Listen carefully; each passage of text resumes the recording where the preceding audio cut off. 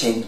Today I'm going to be showing you how to make a leek and bacon quiche. I've already started chopping my leeks, but I just thought I'd show you how I do this. I literally put that on there in top and tail and then throw that away. To chop my leeks, I literally come down the leek like this, and then you can quite easily chop through. So that's very easy to do. Now I want these fairly fine, but I don't want them to disappear completely into my quiche, because we're going to saute these in a moment and make them all nice and juicy with our bacon. Okay, so that's my leeks chopped. That's really easy if you've got one of these boards with the spikes on. I can do just about any vegetable on here, so it's absolutely brilliant. Okay, the next job we're going to do is to saute I'm using lardons here. They're just little bits of chopped bacon. So if you can get them, great. If you can't, then just go with rashers of bacon and then just cut them up finely. Now on a very high, well, quite a high heat, I'm just going to let the bacon start to sizzle. We want the juice from these to go into our quiche. I'm using the wok just because it's easier for me to handle. I tend to knock a lot of things out of the frying pan, so a lot of things like this I do on here. The problem on this little cooker here is you can see it's spinning around, which isn't all that clever. Okay, we just get them cooking nicely, and then we're going to poke the leeks in. That's, oh, it smells beautiful. Here we go. Right, once these are really having a good sizzle away, I'm going to put my leeks in all at once. I'm going to add to that about a teaspoonful of garlic, and I put eshallot in. You don't have to, but I quite like that for flavour. That is absolutely gorgeous. So all we're going to do is saute this down now, all together.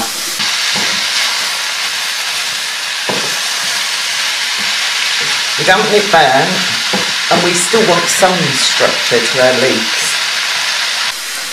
I'm going to pop in some pepper and just a little sprinkling of salt, because don't forget those lardons will put out some salt.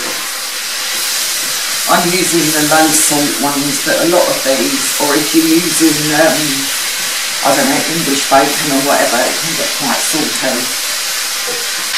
So just going to saute these down a bit, because this is going to be the base of the flavour for my quiche.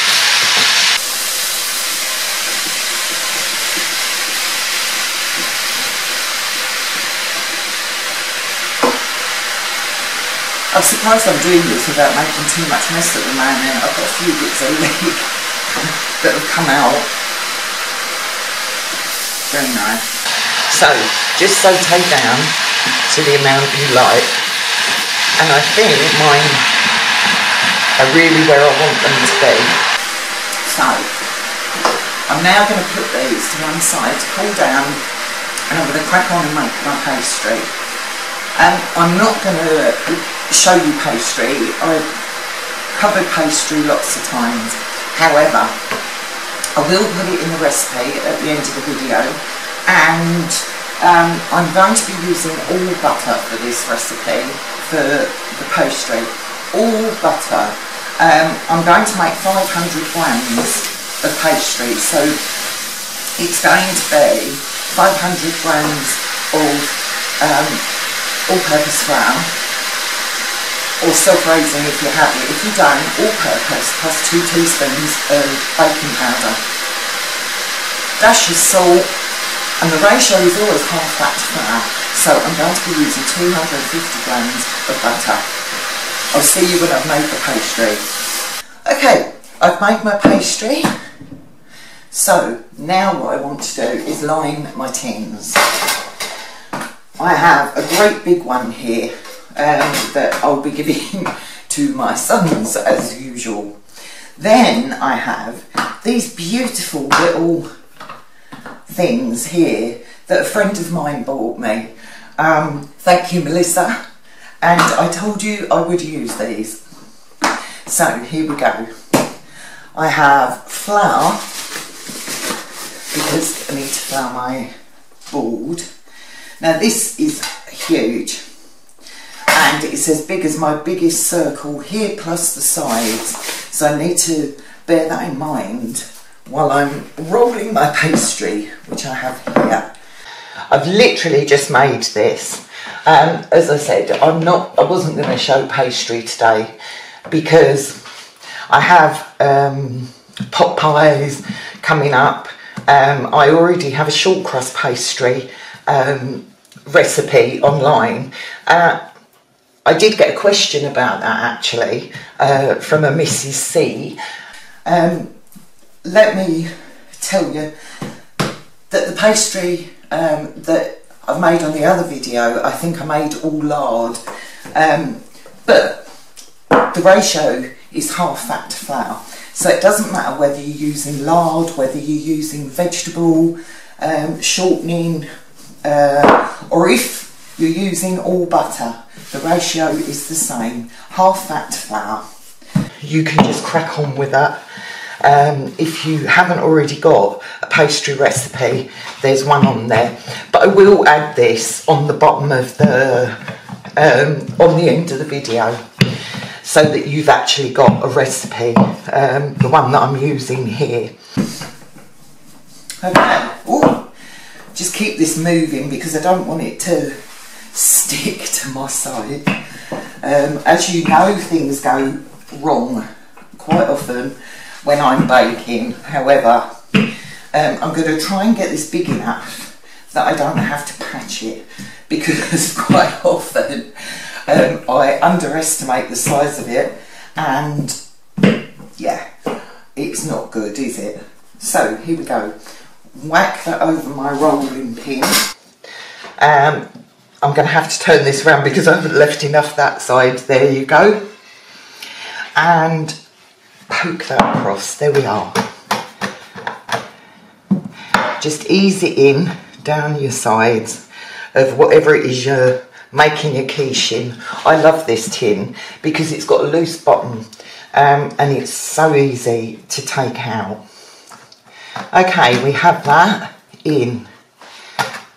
Now what I need to do, oh, making holes, is trim this around. So taking my knife, I'm just going to go around the edge of the pie plate like this. I'm doing it right at this end here because it tends to sort of shrink down or go back into the tin.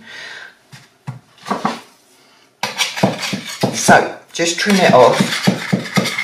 You can see I've missed a tiny bit there, so I do need to patch, as is usual for me.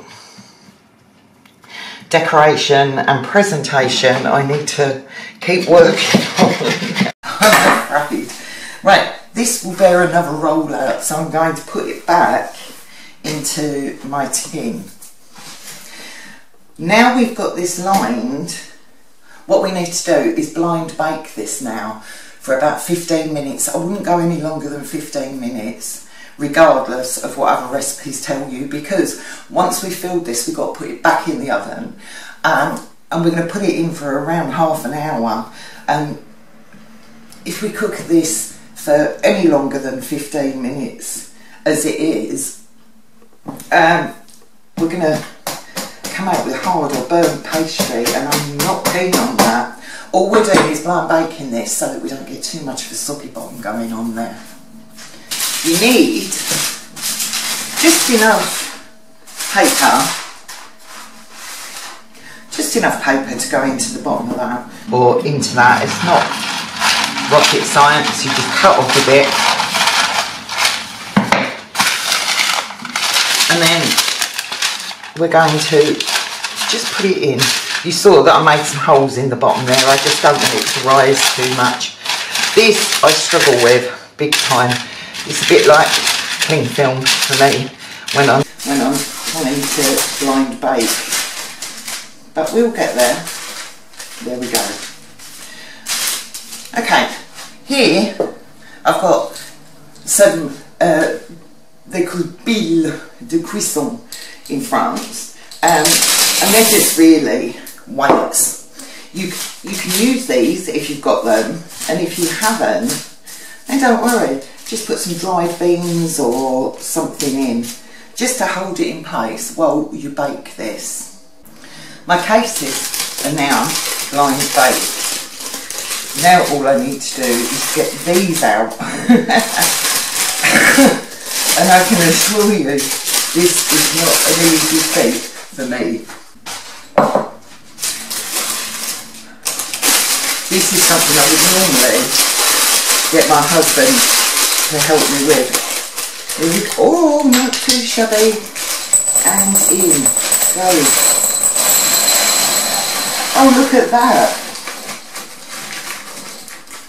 I am amazed. I don't think I've ever done it that well, ever.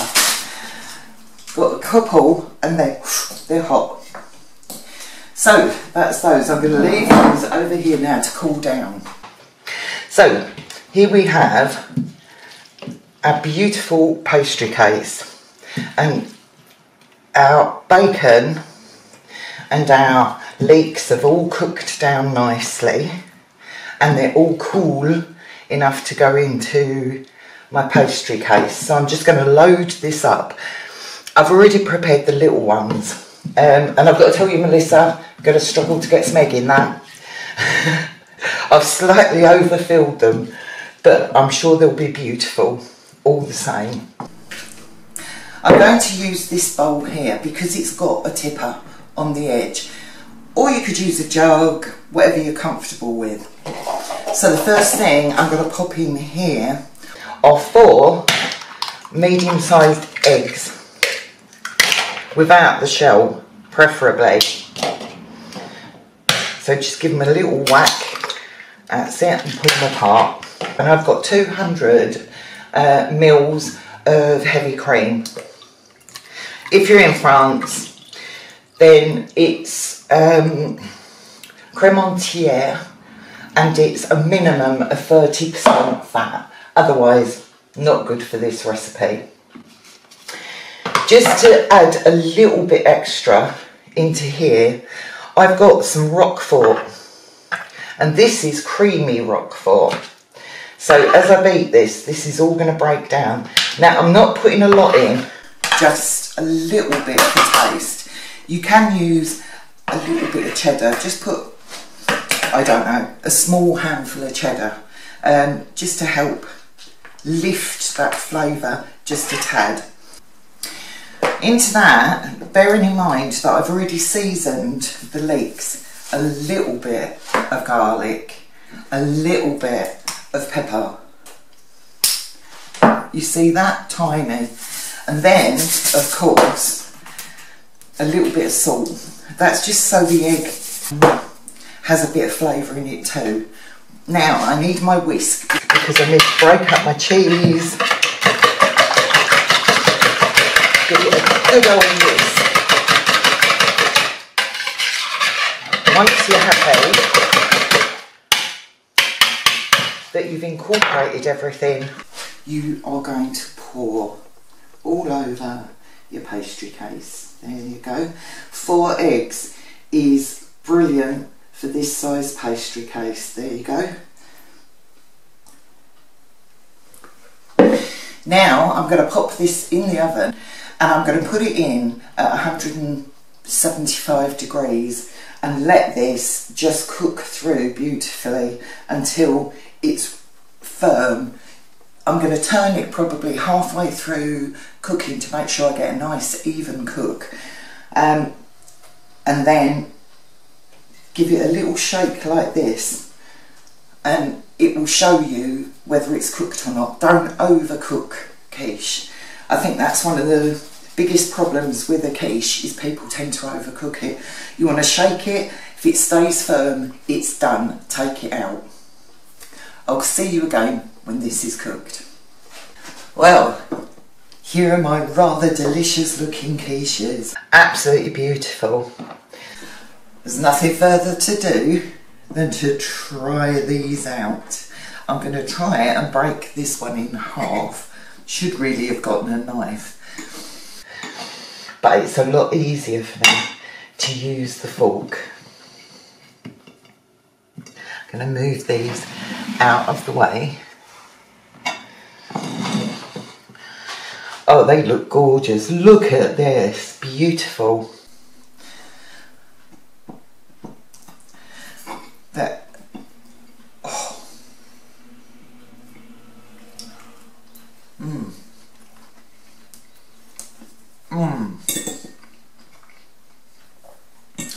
Oh, that is just unctuous. The flavour from the leek and that bacon running through, and where I've put a bit of cheese in there as well. Absolutely delicious. Look, beautiful. This isn't overcooked, undercooked. It's just perfect. Remember what I said. When it comes to quiche, you know it's done when you give it a shake and it's not moving anymore. It really, really is gorgeous. I think my sons are going to be very, very pleased with these. I'm very pleased with these. You can actually freeze these if you want to. Like most things, you can freeze. They are best served fresh, however. As I said before, I have lots of recipes for pastry. This is just a basic quiche. Now I've put leek and bacon in here. If you wanted to go for a vegetarian option, pastry stands, it's butter, or you can go with vegetable shortening. But everything else in here can just be cooked minus the bacon, and this would give you even a vegetarian option. Absolutely tasty. So I am very, very pleased with today's bakes. Now, if you like what you saw and you'd like to try this recipe, great. Just have a go. So easy to do. But how beautiful are these? If you liked what you saw today, please like, share, subscribe to see me making more traditional, easy to make, beautiful, delicious food. Thank you for watching.